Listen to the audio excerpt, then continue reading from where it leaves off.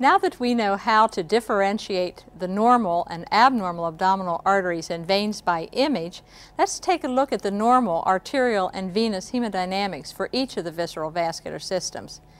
As we discuss each of the circulatory systems of the abdomen, we'll point out the importance of recognizing key features of the examination, such as the normal vascular resistance patterns of the organs supplied by each vessel, changes in the vascular resistance and Doppler velocity waveforms that occur following ingestion of a meal, and the normal direction of flow in each vessel.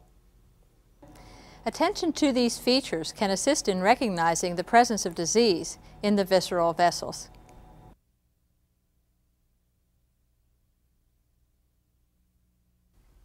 We must first remember that the inferior vena cava is the large vein that drains the visceral organs and as such is a low-velocity compressible vein.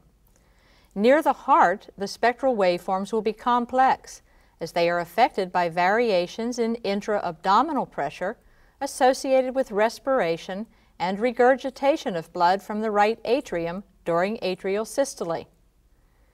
As we sample with the Doppler in the mid to distal inferior vena cava, the flow pattern will become phasic, typical of the flow pattern seen in the peripheral veins. If flow in the inferior vena cava is obstructed, the examiner should note the characteristic features of venous obstructive disease. Remember, these are non-compressibility, echogenic material within the lumen of the vein, dilation of the vein, monophasic or no flow, and absence of response to Valsalva maneuver.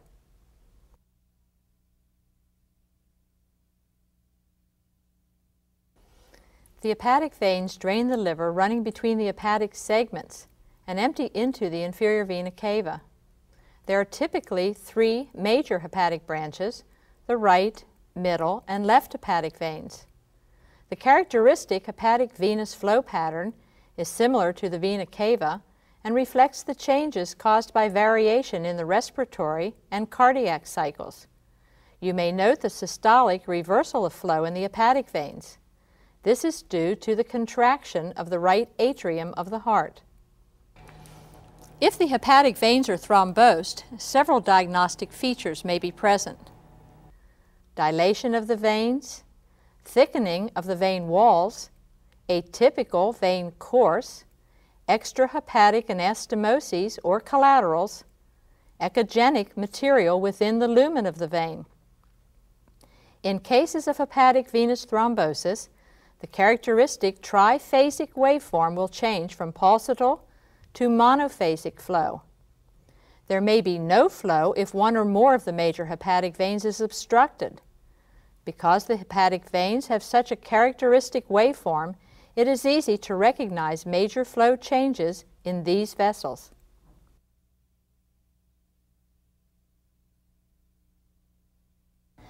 Remember, in contrast to the hepatic veins, which carry blood away from the liver, the portal vein supplies the organ with oxygen-rich blood.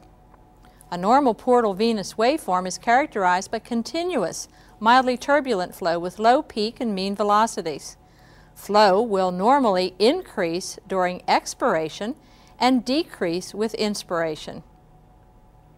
As the changes in intra-abdominal pressure that occur with respiration are transmitted through the liver to the portal veins, the examiner may note an undulating flow pattern. Having the patient hold their breath at the end of expiration can minimize large respiratory excursions in the portal venous waveforms. This maneuver becomes extremely important when trying to determine the direction of flow in the portal veins. Abnormal hemodynamics encountered in the extra and intrahepatic portal veins with obstruction to inflow to the liver include absence of flow, abnormal direction of flow, hepatofugal or away from the liver, reduced velocity and volume flow, to and fro flow patterns, pulsatile flow, and lack of respiratory variation. Note in this example that the portal venous flow is directed away from the liver and the Doppler waveform has lost phasicity. Portal venous hypertension may result from severe hepatic disease. In such cases, the following B-mode image characteristics may apply. Portal vein diameter may be greater than 13 millimeters, measured in the supine position during quiet respiration. Less than 20% increase in splenic or superior mesenteric vein diameter from quiet to deep inspiration.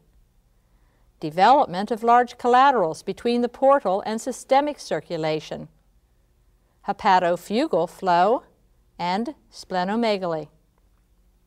The splenic and superior mesenteric veins should be assessed routinely to determine normal phasicity of flow, direction of flow, diameter of the vessels, and the absence of intraluminal echoes.